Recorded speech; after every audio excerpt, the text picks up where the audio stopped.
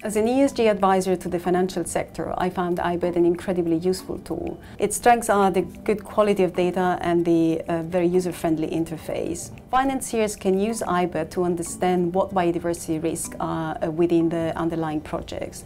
And ultimately, what IBAT does, it allows them to take more informed decisions based on focused due diligence.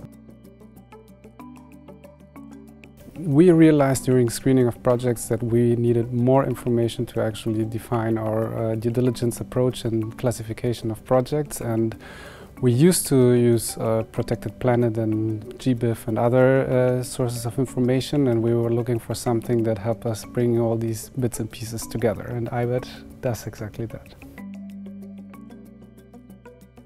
So the tools I primarily use are the map viewer with the various map layers that underpin that, and that's a really good way to identify and understand where all of the sensitive habitats are all in one go around the site, so you can see where they overlap and how sensitive a site is essentially.